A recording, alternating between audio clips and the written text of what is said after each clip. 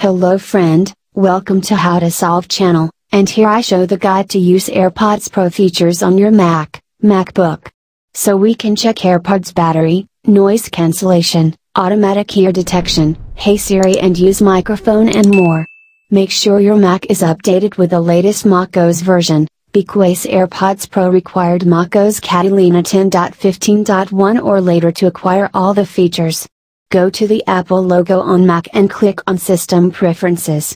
Now, find Software Update and download and install the latest software. Once your Mac updated, follow this video tutorial. Here's my AirPods Pro that comes with active noise cancellation feature, and I am excited to use on my Mac. Find the settings for customize your AirPods Pro step by step. Don't miss to subscribe to this channel. Go to the Apple logo on Mac and click on the System Preferences option. Now click on Bluetooth to turn on your Mac. And pair with AirPods Pro. If your Mac is not showing your AirPods Pro, keep AirPods Pro near, press and hold on the back button of AirPods Pro until the light flash on charging case. At the same time, your Mac Bluetooth preference will show AirPods in the device list. Click on the Connect button to pair successfully. After click on the Connect button, your AirPods will listed under the paired accessories on Mac Bluetooth preferences. At the same time, your Mac will ask to enable Hey Siri feature and share audio recording. We can enable or skip from the option. Another important option is checkbox for show Bluetooth in the menu bar, so we can quickly connect the Bluetooth devices. Now, next to AirPods Pro name, click on Option button to customize AirPods Pro settings. The first option is a microphone, set to automatically or select one from both AirPods.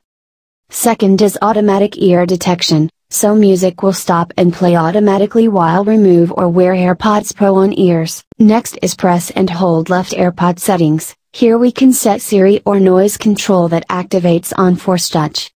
Next is press and hold right AirPod. Here I set noise control. After that noise control settings, so we can switch between three settings from AirPod. The next setting is show Bluetooth on the menu bar. After checking these settings we can quickly access Bluetooth settings on the Mac menu bar.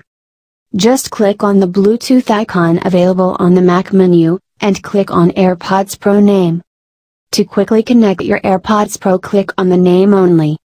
And after pair AirPods successfully we can see left and right AirPod battery percentage, to show battery percentage of charging case, so keep both the AirPods into charging case and open cape only.